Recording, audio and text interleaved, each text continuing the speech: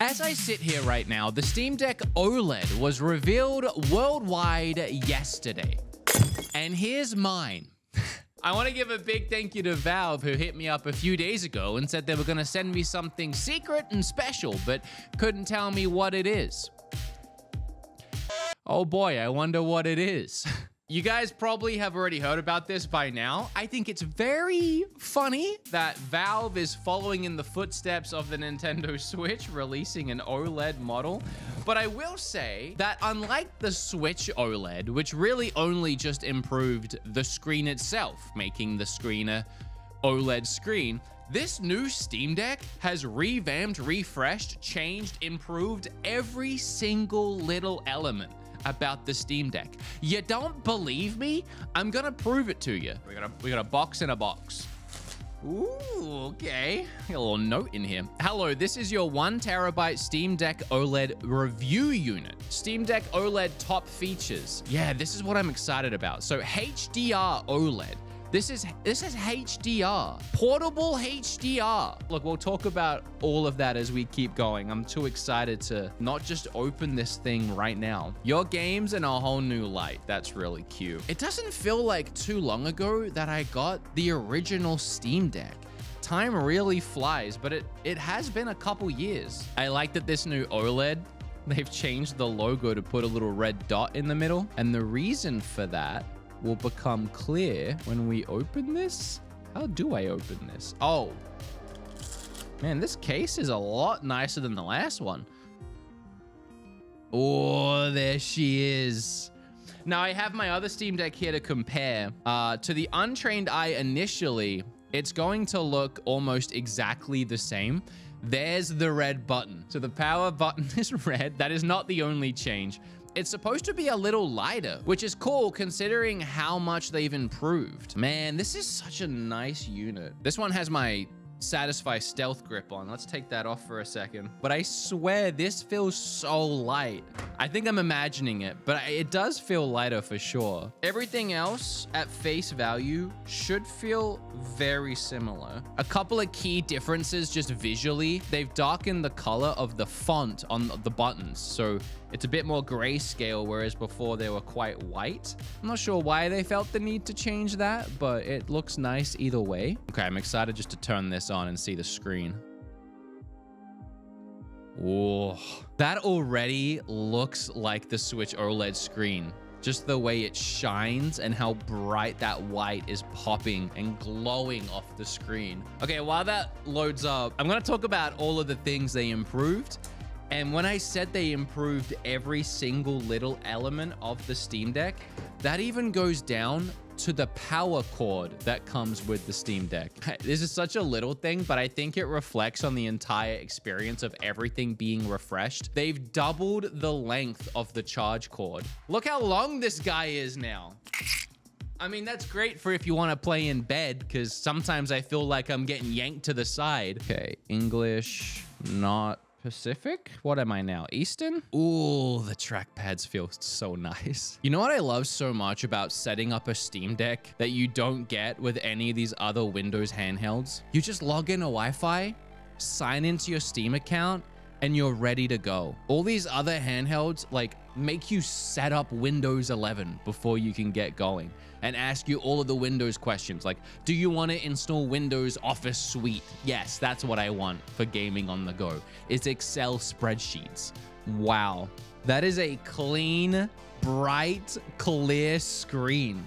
It is popping. It's so bright, it's overexposing on that camera right now. I'm not sure what to load up first, but maybe Spider-Man? Spider-Man's a good test. 65 gigs.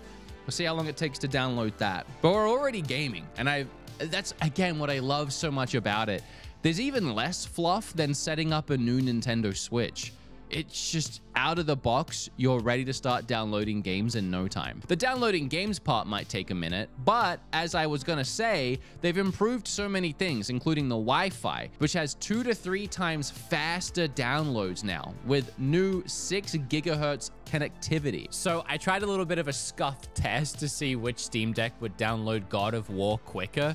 I ran them both at the same time, and I think they were throttling each other's downloads because it was going much slower than with Spider-Man. And it took 21 minutes for both of them to download about 5 gigs of the game. So I decided to pause the old Steam Deck, and sure enough, the new one started rocketing and managed to download the game in about 8 minutes.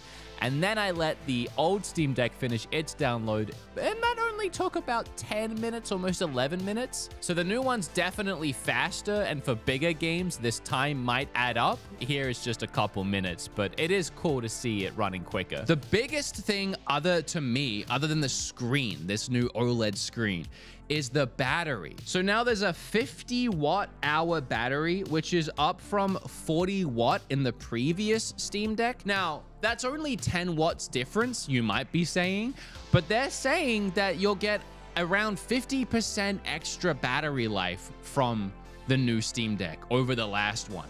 I mean, I'll have to test that out, but that tells me if I'm getting a couple hours playing Witcher 3 in bed, I should get 3 hours, which that makes a big difference. Not only is the screen OLED now, it's actually a little bigger too.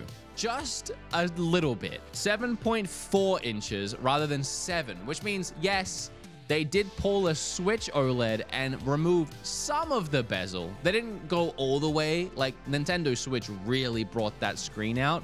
This is just a little bigger, and there's still some bezel.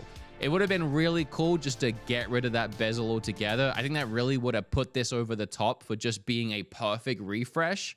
But hey, I ain't complaining about a little bigger. It's 2 a.m.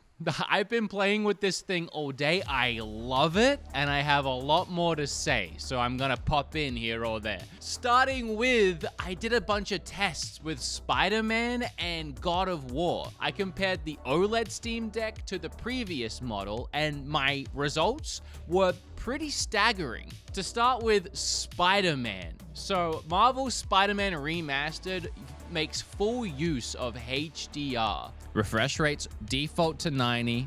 HDR on, baby. It looks so good though. Okay, this looks amazing. Pun not intended. We're gonna go to settings, go down to HDR, and then you're literally gonna see in real time how much heavy lifting that HDR is doing to making this game look so much more just even realistic just in the colors. That is insane. The side-by-side comparison shots of cutscenes, that lighting is popping so much more. The way it blooms out from the window, the colors look so much more natural. And then don't get me started on the sky or the city or any part of this game with the HDR turned on compared to just the flat LCD, no HDR. I mean, you got HDR and OLED. This is a combination of HDR and the OLED screen.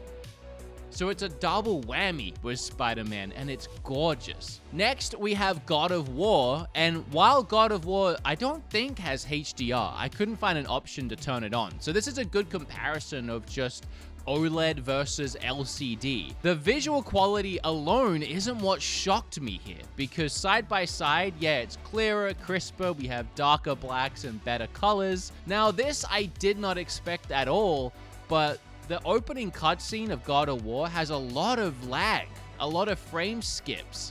But this new OLED Steam Deck, no frame skips at all. This happened 4 separate times in the space of 30 seconds on the old model, and not at all with the new one.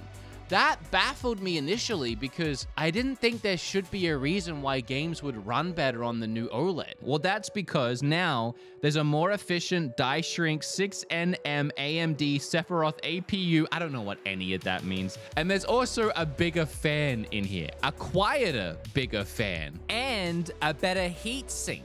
And with a bit more RAM in it too, that means that the games run even smoother than before. So it smoothed out my experience of God of War and made it seamless. On top of that, I didn't realize that Digital Foundry already did a Spider-Man comparison. And looking at their frame rate tests, Yeah, we're getting more frame rates and better stable frame rates out of Spider-Man. I did not expect to have better picture quality, HDR, OLED, and better performance on the new Steam Deck. Higher fidelity haptics, redesigned trackpad for improved fidelity and edge detection. The touchscreen is better with a higher polling rate of 180 Hertz. Also, I think I said this, it's a 90 Hertz screen now, not 60 Hertz, which also means we can get games up to 90 FPS now on the new Steam Deck, not 60 like the old one. This is already 10 gig downloaded. We're already 1/5 downloaded a 50 gigabyte game. That is crazy impressive. We might actually be done before I'm done reading this list of things that make this one better.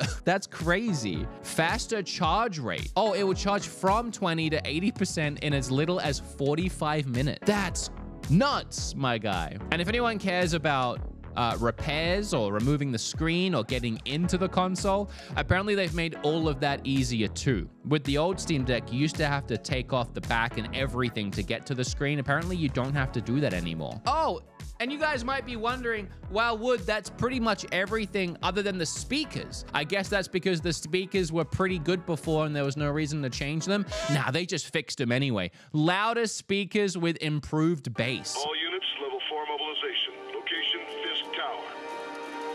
Fisk?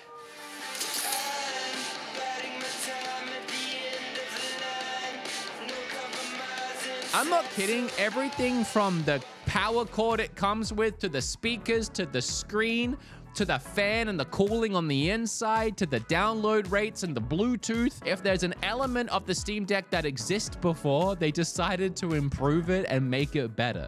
It's supposed to be like the same size, right? So my stealth grip should theoretically... Oh, that's awesome. It does. It just fits right on. Oh, it's done. I did not honestly think that I would get to launch a game before I stopped filming the unboxing. I'm giddy. I'm actually really excited about this because I gotta say, we're in a really good place with handhelds, and we've seen so many cool handhelds pop up lately, like the ROG Ally. I still haven't had a chance to review the Lenovo, but it's right here. Here it is. That video is coming soon, I promise. Nothing will ever replace my Nintendo Switch because it feels more like home for me, and I get those great first-party, second-party games coming to the Switch. But to have a supplement to that, to have another sleek, comfortable, powerful gaming handheld console that I can play my Steam games on in bed, or just play these bigger experiences portably without having to wait for a company to come along and port them to my favorite console. I don't have to re-buy them because I've been in my Steam Deck library for the last 15 years. This is the perfect counterpart to handheld gaming if you already have a Switch. And to some people, this might be all you need.